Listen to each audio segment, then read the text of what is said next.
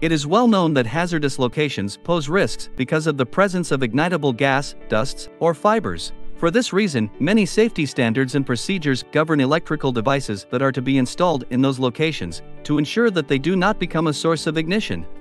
Non-electrical equipment may also be sources of ignition or explosion. Mechanical equipment, because of its moving parts, can generate sparks and hot surfaces. Mechanical failure can cause bearings to overheat, for example. Friction can cause elevated temperatures of mechanical devices during even normal operation. In this animation we will discuss the ways in which the risks related to non-electrical devices in hazardous locations are identified, assessed, and minimized in order for the devices to be certified within the zone classification system. Standards ISO or IEC 80079-36 and IEC or ISO 80079-37 within the International IECX and European ATEX certification schemes address the basic requirements and protection concepts for mechanical equipment in hazardous environments. Such non-electrical equipment must be explosion protected. 2 steps are involved in achieving compliance with these standards. The first step is a comprehensive ignition hazard assessment to identify all potential ignition sources to determine if the non-electrical device can become an effective ignition source during the expected lifetime of the mechanical equipment.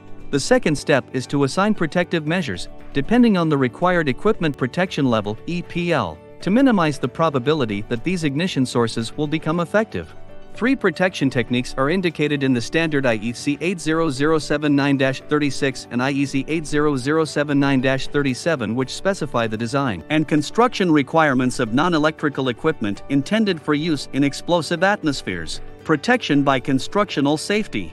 Avoiding ignition sources from mechanical failure through good engineering practice during design and construction of the device. Protection by control of ignition source. Controlling ignition sources through an appropriate ignition prevention system that monitors critical control parameters.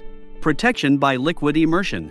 Avoiding ignition sources by coating with a liquid or by total immersion. Non-electrical products that are found to be in compliance with any of these protection methods will result in an EXH marking on the equipment and its certificate. Then the products can be installed in zone-classified hazardous locations. In summary, the danger of non-electrical devices in hazardous locations cannot be ignored. They can become a source of ignition. A precise ignition hazard assessment needs to be conducted and protective measures incorporated. We hope you enjoyed this presentation. Please ask the HazCon team if you have any questions about ignition hazard assessments and protective measures for non-electrical equipment for use in hazardous locations. www.hazcon.com